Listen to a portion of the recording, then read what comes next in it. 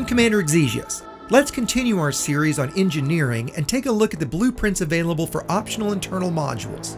We'll be covering the autofield maintenance unit, various Limpet controllers, fuel scoop, refinery, and frameshift drive interdictors. We won't be including shields or hull reinforcements, as we'll cover those in more detail in separate videos.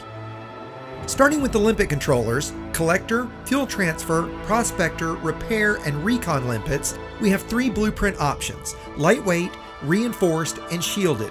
Starting with the most common, lightweight, we get an 85% reduction in mass with a 50% reduction to integrity. Given Limpet controllers are rarely critical, this is an excellent choice regardless of the build, as the lower mass gives better jump range and maneuverability.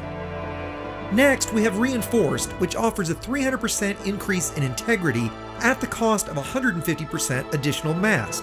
Last, we have shielded, which offers the same 300% integrity increase, but with the doubling of power draw, allowing you to choose which negative affects your build the least between power and weight.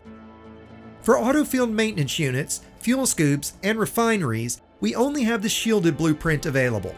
Like Limpet controllers, this offers a 300% boost to integrity at the cost of a doubling of power usage. Given the less than critical nature of these modules, save for perhaps fuel scoops, these blueprints are rarely used.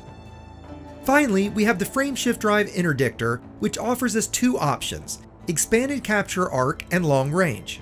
Starting with the most common, expanded capture arc, we gain a 120% increase to the facing limit, allowing you to interdict targets at greater than a 90-degree angle. This comes at the cost of 50% additional power usage and 30% less range. For our last option, we have long range, which increases the range by 60% at the cost of 50% additional power draw, 30% less facing limit, and 30% additional mass. None of these modules offer experimental effects, simplifying your choices. Hopefully this look at optional internal blueprints will help you choose the best options for your build. Once again, this has been Commander Exesius, reminding you to fly dangerously, and thanks for watching.